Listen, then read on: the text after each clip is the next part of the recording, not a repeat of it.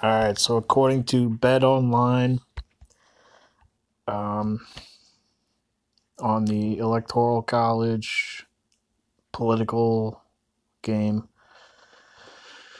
for the elections on November 3rd in 2020, the odds favor Trump. You can see Donald Trump versus Field, any other. Donald Trump negative 175, any other field positive 155. It's pretty much the same thing for Bernie Sanders.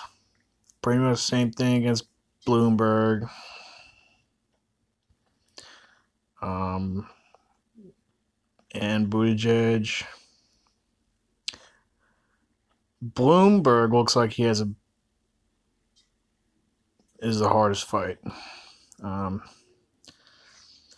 You can see Donald Trump negative 130. That means that if you bet $130, you can win $100.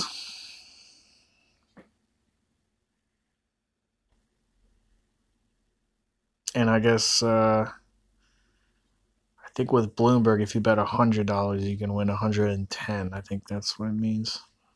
I don't know, but yeah, Buttigieg. I mean, Trump is so favored to win that just to win $100, you'd have to bet 190.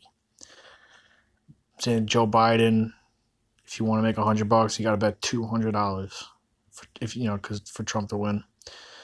Amy Klobuchar, even she has a better chance than Joe Biden. Let's see. So yeah, Trump's favored to win the Electoral College. Let's go and check out the popular vote.